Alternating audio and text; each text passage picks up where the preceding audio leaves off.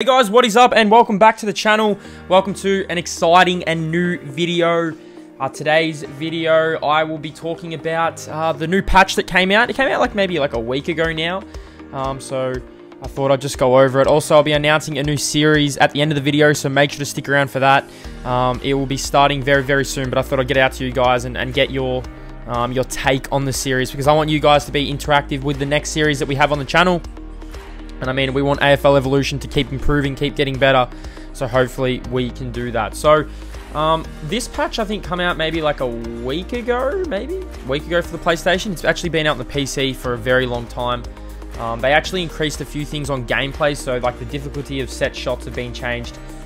They now scale the difficulty, so from like the distance within goal. They've also added like the AI to be a little bit smarter, which I really like. The AI isn't kicking off the ground as much as they were before. When not under pressure near a goal, an AI will probably pick up the ball instead of kicking it through the goals.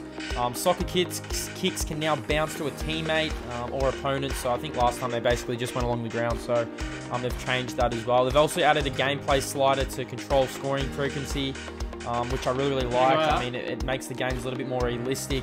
I think they may have done a little bit of work to the game. I mean, the game looks a lot different. I mean, not different, but some little aspects of the game definitely looks better. And they've also changed the goal kicking slider. So if you guys have had a set shot, had a crack at trying to kick the goals, you guys would have probably noticed that. They've also fixed some camera angle issues. I honestly don't know why these are little things, but they actually do change quite a lot in the game. It makes the game a little bit more better to play, and it definitely makes it a lot more enjoyable. I think they've added actually end-to-end for free marks camera option for side, so I don't really know what that means, but I mean, if you guys want to test that out, go give that a go. Presentation, they've added some post screen animation, so replay cutscenes, they've added them in. I don't really know why they weren't in the game when the game released. They also added intro sequences for the day, which I'll show you guys a bit later on when I announce the new series that I'll be doing on the channel, which will probably be one of the most immersive series on the channels. They've fixed facial animation for some cutscenes, so players might have a little bit of emotion on their faces, which is a really cool add. I feel like this game can keep getting better and better, and then once we get to AFL Evolution 3, if that ever does come out on the PS5, they honestly do have a lot to they've improved a lot from AFL Evolution 2. If you guys go check that one out. They've also changed a few of the stadiums, so the stadiums look a lot different. The cheer squads will be at their right end, like you've got the Tigers here, always at the punt road, they'll be down there. They've also added field sponsors, so as you guys can see in the middle of the ground here, they've got the Coles logo in the middle of the ground, which is a nice little add. That looks pretty good. And they've also added options to turn off individual cutscene types, so like if you don't want to see certain cutscenes, you actually you don't have to see it, which is a cool little add. And yeah, like I said, now some of the career competition features they've fixed. They've fixed an issue where players from the human team could go directly to the draft, causing them to retire, or causing them not to retire. So basically, you're getting 50-year-old players in your 13th year of your AFL season, which you don't really want. You definitely want people to be retiring. You want all that kind of stuff. They've fixed a lot of stuff about the career and competition. Go check that out. But like I said, the game definitely feels a lot better. It's got a lot more flow into it. I mean, I play with my own sliders, but like I said, the game definitely has some different things. They've also added a new competition, so you actually can play the 2020 AFL season, which I will be doing. Like I said, I'll be announcing the new series, but I'll be doing that. It's basically like a COVID season, which is a nice little add into the thing. And that's where they've basically added all the cutscenes, so you guys will be able to see the intros to when your team is playing and all that kind of stuff. They've added the ability to change the away team lineup, which I don't really know why they've got that. Now, that doesn't really make sense, but that's the competition. I think it's just to make the game a little bit more realistic. You can actually be versing teams, and teams won't be playing their second-rate players. Teams will be rolling out their full players, and I mean, it definitely will make a lot of sense down the road. So that, I mean, they've fixed some online stuff as well, which, I mean, you guys can go in and see. I don't really play too much online. I mean, if you guys want to verse me online, let me know. I definitely would. They've added a shortcut button to access team management in the pause menu, which is a nice little add. You can actually change team lineup for the opponent in a single match where there's only one player. They fixed the match center where games are having incorrect scores and all that kind of stuff.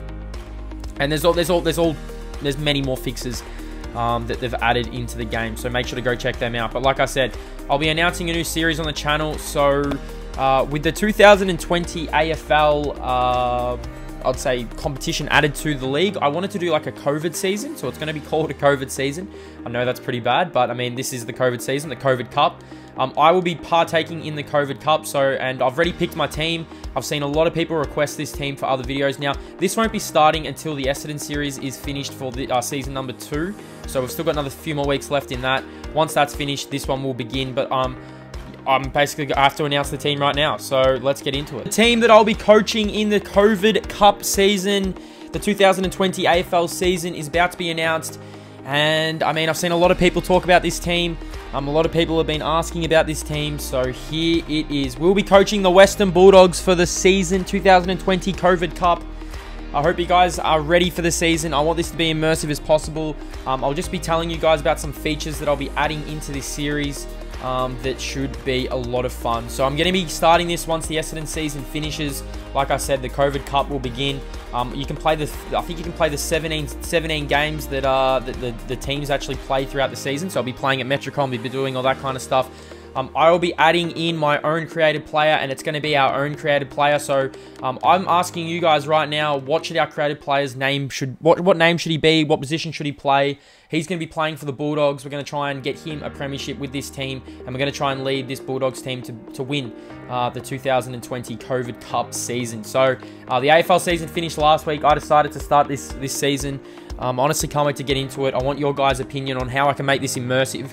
The first thing is we're having the created player, who will be our created player, the J21 created player. We'll have to come up with a name for him and all that kind of stuff.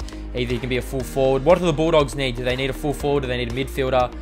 Comment down below what you guys think we should do for the COVID Cup. So I'll be starting this when the season finishes. When the Essendon season finishes, this will begin. So I hope you guys are ready for it. Like I said, I want you guys to comment down below how I can make this immersive, how we want team selection to go down. Do we do it on the Discord every week, where we all come out and we pick the teams? We have to come up with the my player name. We'll create him. We'll get him as a full forward. We've got him as a backman. What do the Bulldogs need? I personally believe they need a full forward, so we'll probably go with a full forward, and then we'll go from there. The COVID Cup will begin in, I'd say, maybe a week or 2 weeks, so get ready for that. The new series on the channel.